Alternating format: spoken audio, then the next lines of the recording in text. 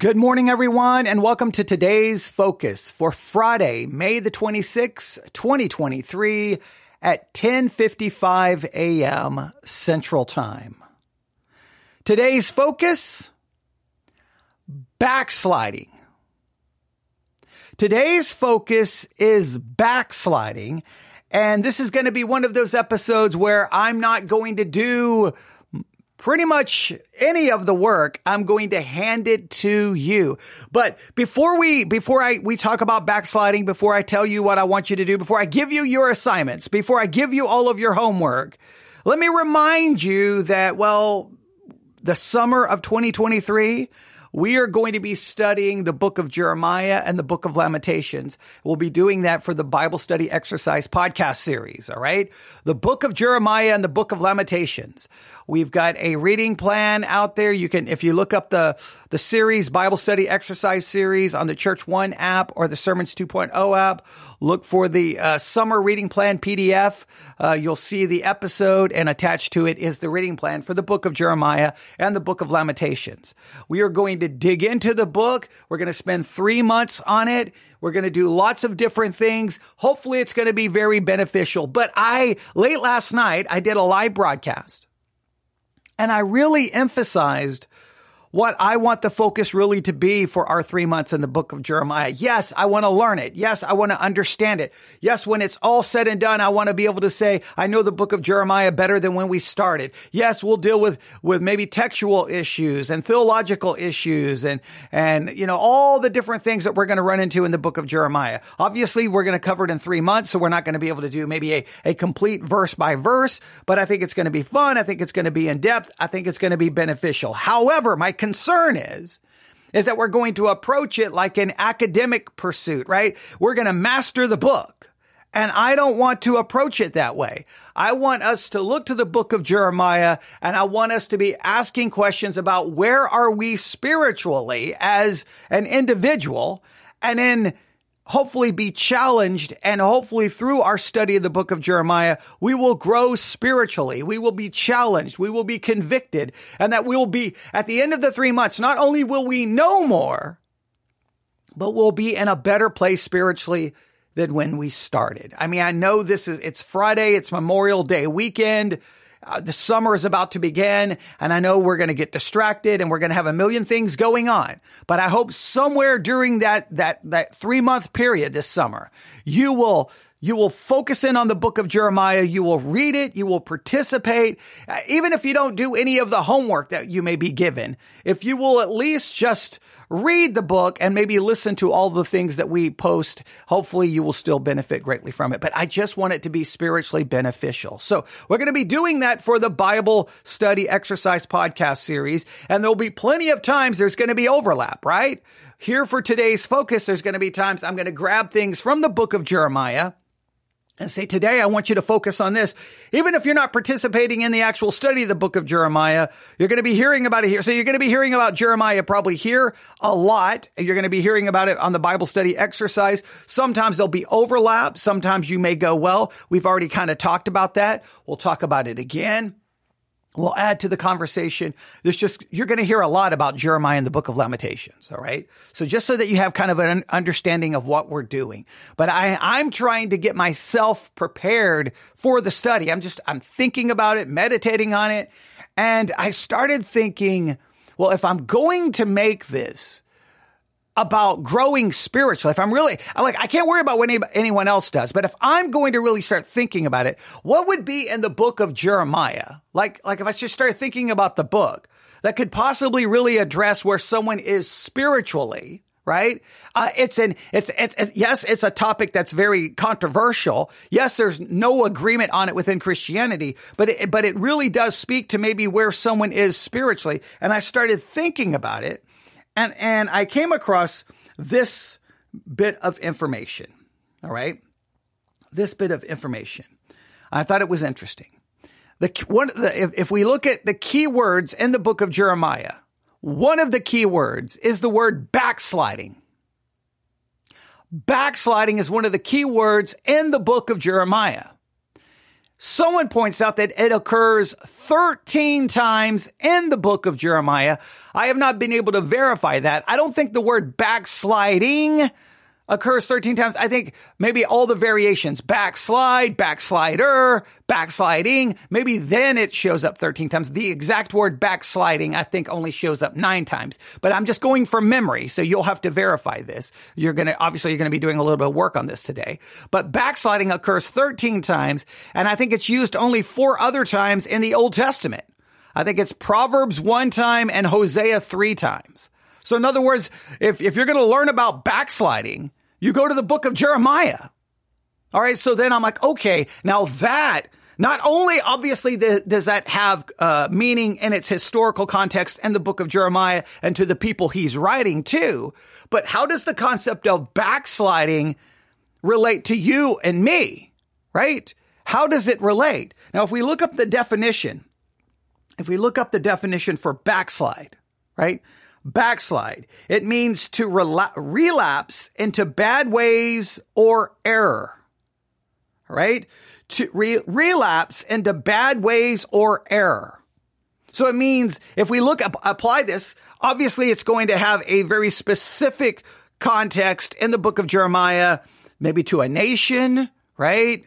Maybe Judah. I mean, okay, Southern Kingdom, Northern Kingdom. You can definitely look at it in its context. Well, how does it relate to them? But if it was to relate to us, then as a Christian, if you relapse into something in bad ways or error, then that would be backsliding. From another article about backsliding, this is how they define it. The word backslide in a Christian context implies movement away from Christ rather than toward him. So in its most simple form, most generic form, you in your Christian life, you are backsliding when you in your Christian life, in your spiritual life, you are moving away from Christ rather than toward him. Now, in what ways in your Christian life right now are you moving away from Christ instead of toward him? What ways? In your thought life, in your desires, in your emotions, in your feelings, in your actions? In what ways? We need to identify that right now. And we can then parallel that possibly to the backsliders that Jeremiah is going to talk to and how he's going to refer to them as backsliders. Maybe we can see a little bit of ourselves in them, and maybe then we can be challenged, and maybe we can, maybe by the end of the summer of 2023, when we finally close the book of Lamentations and that completes our study, our 3-month study in Jeremiah and Lamentations, maybe we can say, I feel now at the end of the summer that I'm moving more towards Christ than I'm moving away from him. A backslider is someone who is going the wrong way spiritually. He is regressing rather than progressing. So, I mean, it's simply you're going backwards. You're moving on in your Christian life, and the next thing you know, you're just regressing. You're going backwards. You're moving away from Christ. It doesn't mean it has to be like some horrible sin. It could be something that's not even manifested itself externally, right? I think this is an important concept. We backslide spiritually, internally, way before we ever do externally. We start moving away from Christ internally and our desires and our thoughts and our focus. And it's something that's happening inside. And sometimes we can't admit it inside. I mean, rarely do you come to church and say, hey guys, I know it's prayer time. I need you guys to pray for me, because guess what? Inside right now, I'm moving away from Christ. I'm going the wrong direction, because everybody oh, I wonder what he's doing. I wonder what he's doing. I bet he's doing this. Oh, I bet he's doing that. Immediately everyone, instead of just going, you know what, I don't need to know what's going on. We will pray for you. You always wish that you can be more open and honest within the Christian world. Sometimes you can't, but we can be moving away. And so I think this idea of backsliding. So here is my challenge to you. All right. Here is my challenge. I want you to find every reference in the book of Jeremiah to backslide, backslider, backsliding. And any verses that may speak of backsliding, even if the word is not used. So you say, well, what do I do? Well, you can use a concordance, the Blue Letter Bible app. You can just type in the word backsliding and look for all the references just in the book of Jeremiah, right? Like I got the Blue Letter Bible app open right now. I'm just going to type in backsliding. I'm going to do a search, and it occurs, backsliding occurs in 9 verses in the major prophets of the KJV.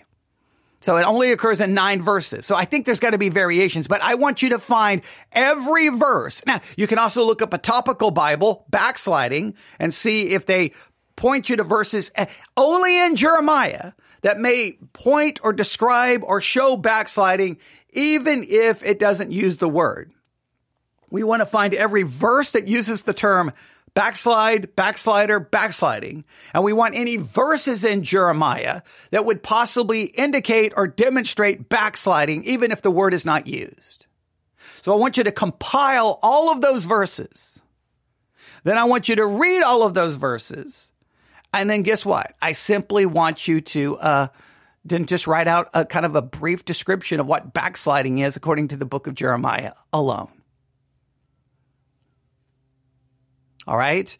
Now, this gets into a never-ending debate among some Christians. Well, a Christian can backslide, but they will only backslide so far and so long. Or if they do that, then they prove they were never a Christian. And it always turns into trying to prove whether someone is saved or not saved. And that immediately begins to destroy the idea that my salvation is not based on whether I'm backsliding or not backsliding. It's based on the perfect finished work of Jesus Christ. But that's a whole different subject.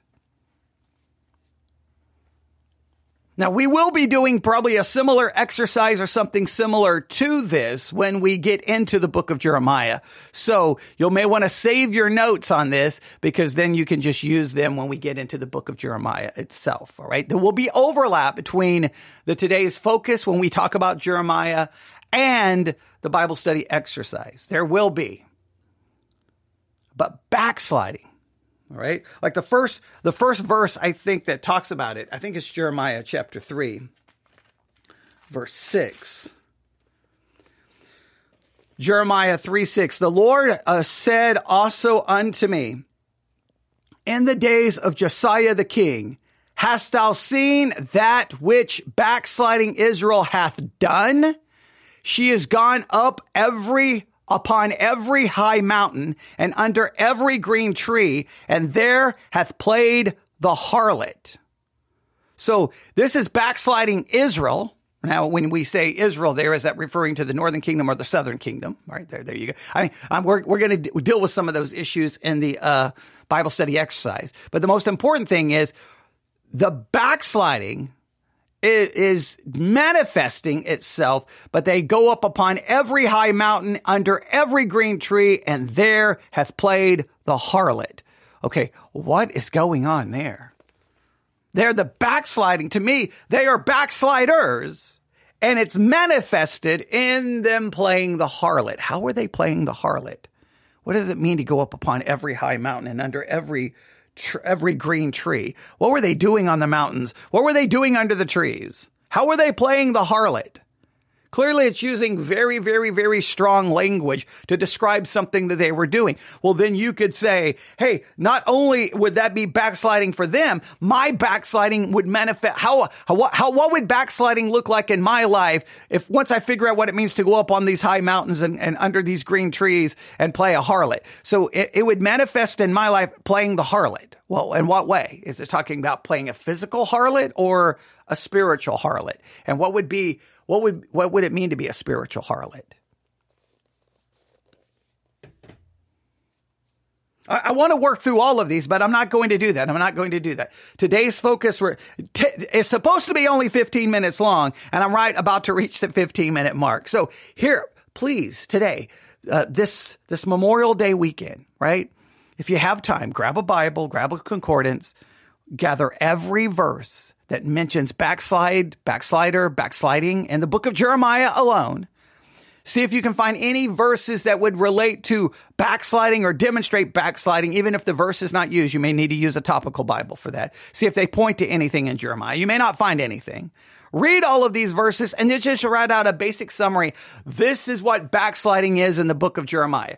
You can identify who the backsliders are. Who is the backsliders in Jeremiah?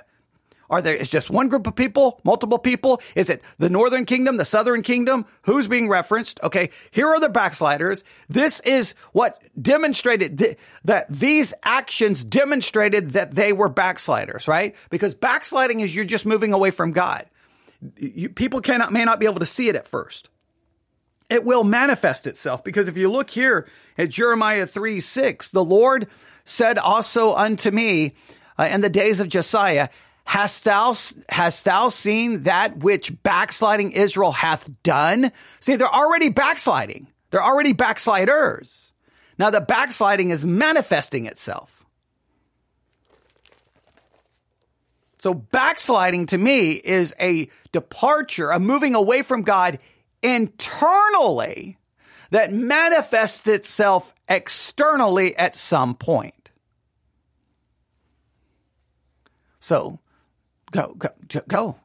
What are you doing here? Go work on it. And I would love for you, if you would like to participate, for today's focus, it's not as important as when we do the Bible study exercises, but, email me, newsif@yahoo.com, newsif@yahoo.com. That's newsif@yahoo.com. I just want to see what you do with backsliding. Don't look any other places because the summer it's Jeremiah and Lamentations. That's what we're going to focus on. So that's what we're going to focus on. All right. We're not going to be able to cover everything. I know that, but we're going to make the most out of it. Right. And I'm looking for spiritual benefit. I'm looking to see, look, you know what? In some ways, I kind of like this idea. If Jeremiah is sent to a nation who are backsliding, maybe I can learn about my own backsliding in it. I'm not saying that should be the focus, but at least according to one source, that's one of the key words. Obviously Jeremiah uses the term more than anybody else, and clearly it's applied to a very specific situation. So look up every verse in Jeremiah that uses some variation, some form of backsliding, backslider. Gather all of those verses. See, you may look in a topical Bible or just anything else about backsliding that references things in Jeremiah, even if the word is not used. Look at all of that and then just kind of write out a basic idea of like who was the backsliders and what did they do and what can you learn about backsliding from it. And then email it to me, newsif@yahoo.com, newsif@yahoo.com. That's newsif@yahoo.com. That is your today's focus for Friday, May the 26th, 2023, as we continue to prepare ourselves for the summer of Jeremiah and Lamentations. I hope you join us for the Bible study exercise. Even if you don't listen to that, here in today's focus, you're probably going to have a lot of things that relate to Jeremiah, probably mentioned over and over and over. All right. There you go. Have a great day. Have a great Memorial Day weekend. God bless.